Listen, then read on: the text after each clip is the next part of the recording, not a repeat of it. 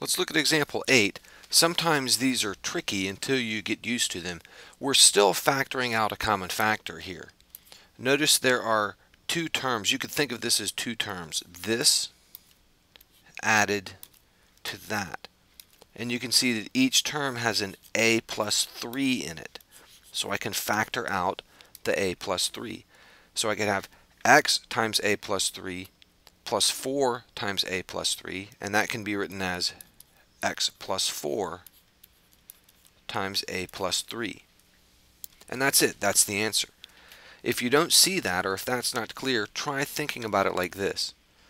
I could have x times y plus 4 times y, and I deliberately have an x here just like I have there, and a 4 here just like I have there to illustrate this concept.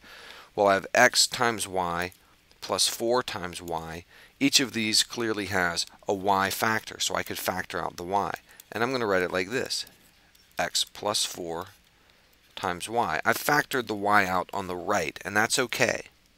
I could still multiply these two things together to give me my original expression. And you could see it's distributing the y here from the right side. Y times the x gives me my xy, and then I have plus, and then y times the 4 gives me my 4y.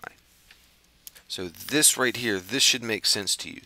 xy plus 4y equals x plus 4 times y. This problem is the same thing.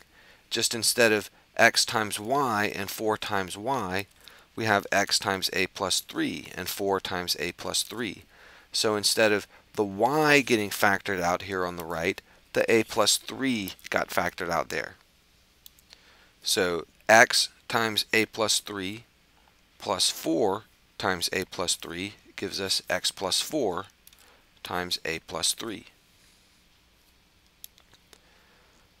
A very similar approach is taken with number 9. We have a times b minus 5 minus 7 times b minus 5.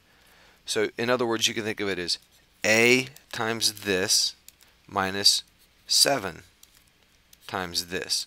So the b minus 5, is the same in both terms, and that is what can be factored out.